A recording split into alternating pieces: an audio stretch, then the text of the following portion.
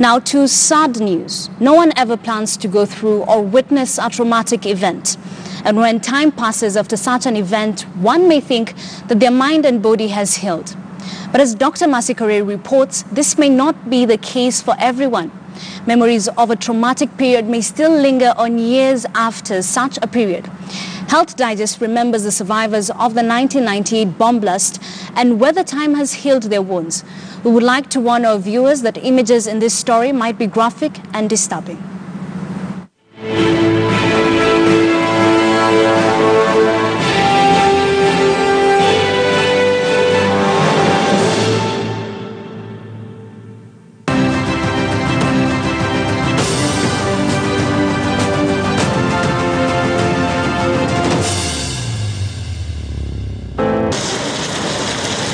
This memorial park is an important site to some Kenyans, especially those that survived one of Kenya's darkest days.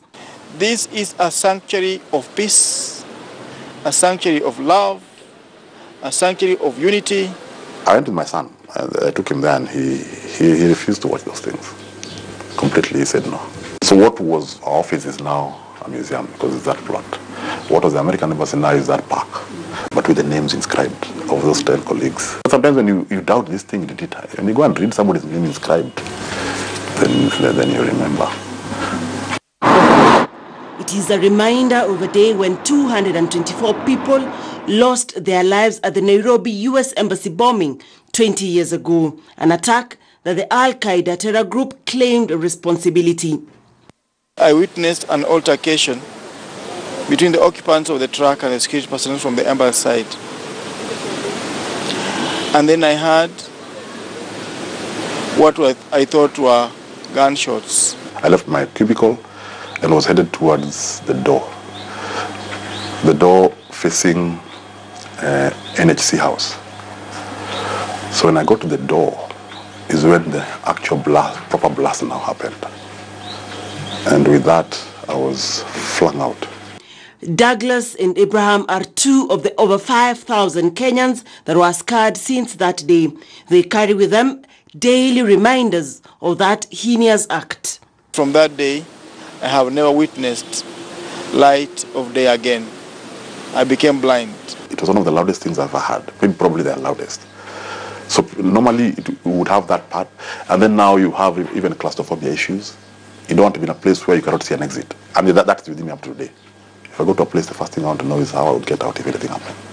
Some people with time and support may handle well memories of such a trauma.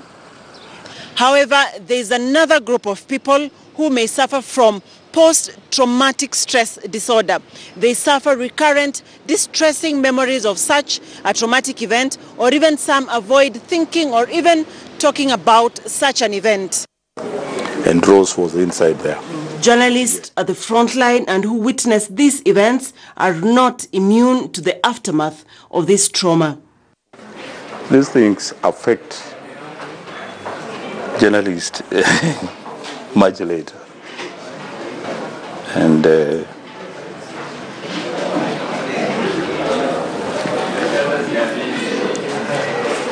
you see things at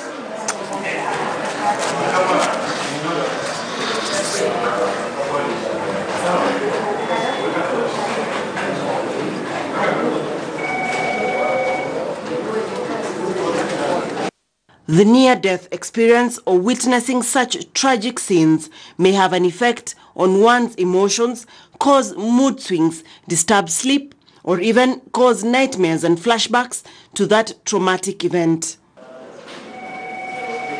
they come back to us after years.